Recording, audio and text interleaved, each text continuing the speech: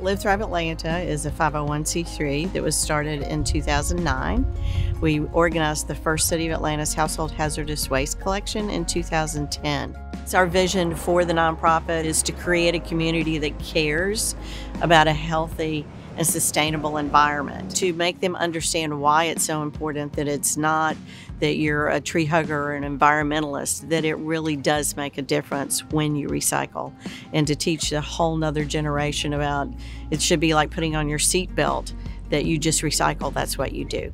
We work with the Chattahoochee River Keepers and with the Flint River events for tires, for the plastics they pull out, metal. The City of Atlanta, when I first opened, at any given time, the EPA said there were over 200,000 illegally dumped tires within this area and in the river.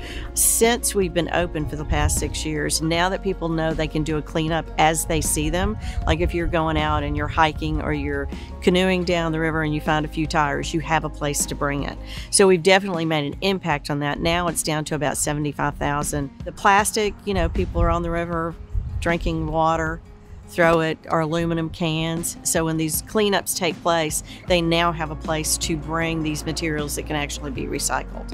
If one person understands the value of the materials to recycle them, this is all worth it to me.